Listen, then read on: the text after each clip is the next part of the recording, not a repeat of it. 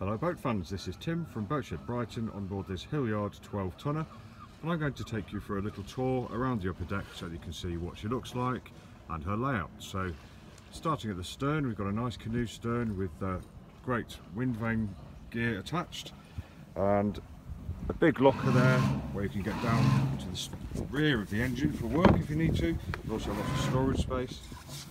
And if I look forward now, we can see we've got 3 of 6 cockpit self-tailing winches, which is lovely.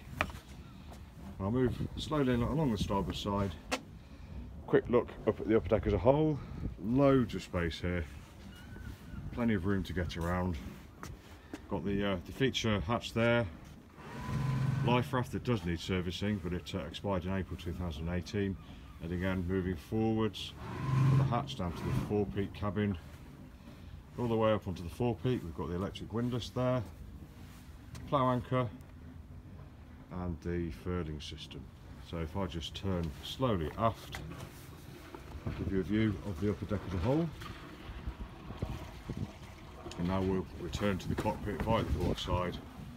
As you can see, it's a chimney for the heating unit, solar panel again, we've got the gas locker on the upper deck there, and then along to the cockpit. Again, you can see on the port side 3 of the 6 self-tailers. There's a view of the cockpit for you. So if you'd like any more information, or if you'd like to see this boat, there are lots more pictures, videos and virtual reality at boatshedbrighton.com.